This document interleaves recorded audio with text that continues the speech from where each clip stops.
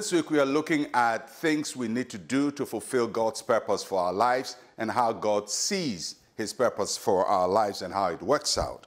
So we'll look at James chapter 5, verse 7. Therefore be patient, brethren, unto the coming of the Lord. See how the farmer waits for the precious fruit of the earth, waiting patiently for it until it receives the early and latter rain. Well, the immediate past context of this passage is the coming of the Lord Jesus Christ. So the Apostle James is teaching the early Christians about patiently waiting for the Lord Jesus Christ. And he uses an analogy, the analogy of a farmer who is waiting for the early and the latter rain so that his crop will be ripened. And so James says that just as the farmer waits for the rain to come so that his crop will be ripened, Christians should also be patient, waiting for the coming of the Lord. Now, we can use the same analogy of James to talk about waiting also for the promises of God to be fulfilled in our lives, because it takes the same principle. Just as the farmer is patient waiting, we should also be patient waiting for the fullness of time for God's purposes to be fulfilled. So, what does it mean to wait? Now, if you look at the passage, waiting is related to being patient. And what does that mean? It means to remain where you are. To remain where you are. This can be physically staying where you are, but it goes beyond physically staying where you are. It also means that mentally being in the right place at the right time. Where you are spiritually.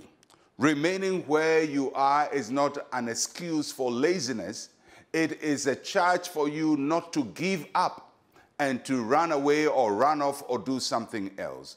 When a farmer farms a land and the rains come in and the rains are delayed, they don't transplant their farm into another location. They are patient, knowing that the season for the rain will come and the rain will fall on their crop. Now, many times we start doing something for God. We know this is God's purpose for our lives, but we are impatient and we want something to happen so quickly. And if it doesn't happen so quickly, we change and do something else. And some of us get into the process of changing and changing and changing and changing and always doing something new until we do nothing well. So we have to learn to be patient. As the scripture says, wait, because the early and the latter rain is going to come. Waiting also means to be in expectancy, to look forward to something. When we're waiting, we don't just wait by looking at what we have, but we look forward with expectation.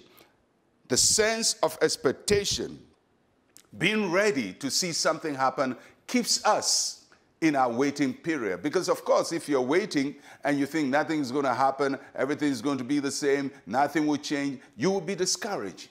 But when you are hopeful, when you are expectant, especially when you are expectant for something that is really sure to happen. And one of the things we can be sure to happen is that God's goodness will touch us, that God's favor will touch us, that God's blessing will come to us, that God will always respond to his promises in our lives. So when we trust the promises of God, there is a surety that God will do it. So we wait in anticipation. We wait in expectation. If you're going to fulfill God's purpose for your life, you have to learn to wait, to be patient, not to just transplant yourself, keep moving and moving and moving and never achieving anything. Learn to stay in one place and wait for the fullness of a process to work out for you. Let's pray. Say with me, Heavenly Father, help me to remain patient and faithful as I work and plow my field. In Jesus' name, amen and amen. God will bless you where you are. Just be patient. I'm Pastor Mensa Otabil. I'll catch you again tomorrow. Shalom, peace, and life to you.